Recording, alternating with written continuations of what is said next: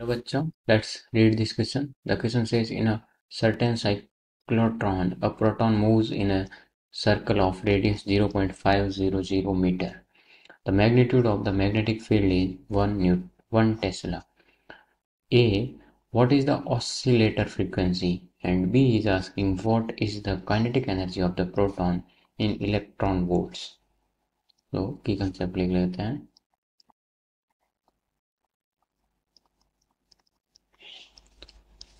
Kinetic energy and frequency and kinetic energy of oscillating proton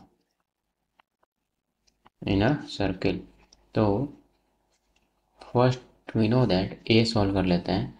तो we know that A frequency equal to होता है 1 by time period and T equal to we know 2 pi m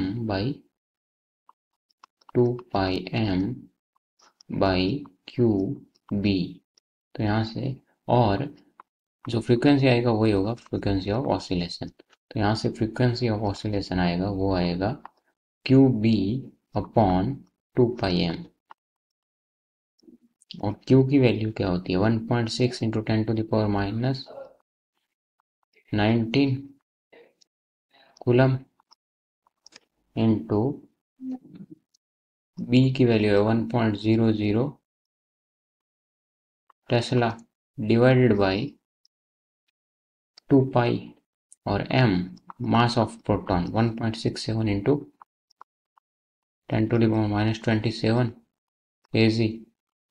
तो इसको solve करने पर F oscillation आएगा, उसकी value आएगी 1.525 into 10 to the power 7 hertz. तो ये एक आंसर आ गया. अब बी को सॉल्व कर लेते हैं. तो बी कह रहा है kinetic energy. Kinetic energy are क्या होता है radius equal to M of proton we divided by Q B और एम वी क्या आ जाएगा 2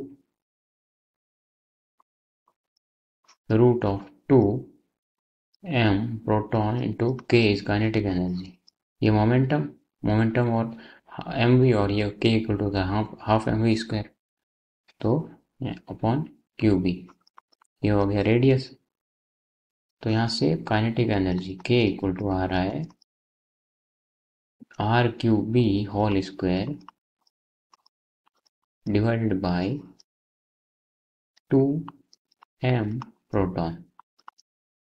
तो सब वैल्यू पुट करने पर 0.500 इंटू क्यू है 1.6 into 10 to the power minus 19 into 1.00 इसका whole square divided by 2 into mass of proton 1.67 into 10 to the power minus 27. और क्या बोला है कि हमें इलेक्ट्रॉन वोल्ट्स में चाहिए. तो उसके लिए ये जूल में आएगा. उसके लिए 1.6 into 10 to the power minus 19 joule पर इलेक्ट्रॉन होता है. तो पर इलेक्ट्रॉन वोल्ट. तो इलेक्ट्रॉन वोल्ट ऊपर चला जाएगा.